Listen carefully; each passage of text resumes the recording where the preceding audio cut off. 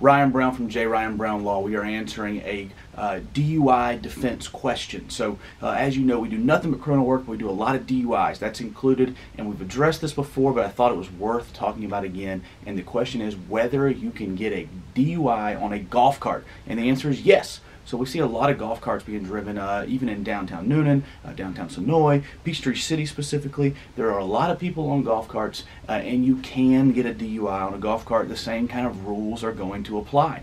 And in Peachtree City, you know, they have the vast golf cart path network that you can drive amongst this around the city on a golf cart. But yes, you can get a DUI on those golf cart paths. I've seen it happen. We've represented a number of folks who have received DUIs on a golf cart. So do not think that that golf cart is just an easy, I can still go to the bar, the restaurant, and have whatever I want and get home. That is not the case. Officers will stop you. It's probably even weirder for them to see a golf cart, specifically if it's in Newnan or Peachtree City, or Newnan or Sonoy, excuse me, driving down the road, or in Peachtree City down a pathway. There can still be injuries caused to people. We've seen that on golf cart DUI cases, so be very cautious. Make sure that if you've had too much to drink, you're getting a ride home. Subscribe to our playlist, follow our channel, and call us if you have questions about your case at 470-635-1725.